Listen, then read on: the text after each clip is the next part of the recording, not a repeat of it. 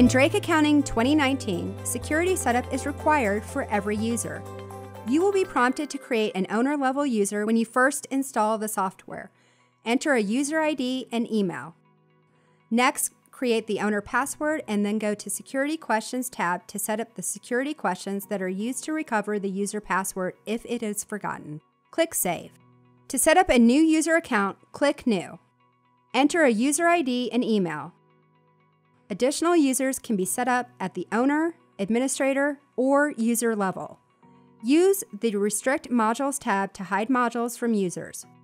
For example, an owner or administrator could restrict themselves as well as lower-level users from accessing the accounting module by highlighting it and clicking the right arrow to move it to the inactive modules.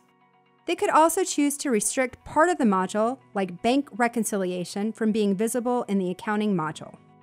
All users can customize Drake Accounting in the Options tab. Mask client IDs masks all but the last 4 digits of the client ID. The Alternative Desktop View option allows the user to display a desktop with icons similar to what was used in Client Write-Up as opposed to the default Client Selector screen in Drake Accounting. Next, select how long tooltips will be displayed.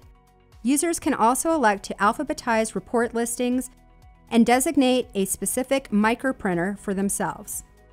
Owners and administrators have a few more options on this tab. An owner can choose a logon image for the firm as well as set password reset frequency.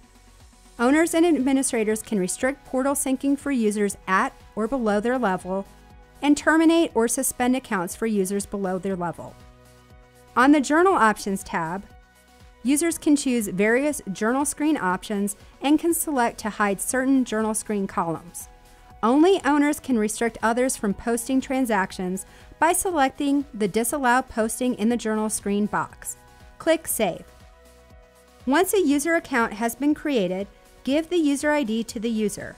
Upon opening Drake Accounting 2019 for the first time, the user will enter that user ID and click Login. They will be prompted to create their password and set their security questions. Once completed, they can log into Drake Accounting with their credentials. For more information, visit accounting.drakesoftware.com.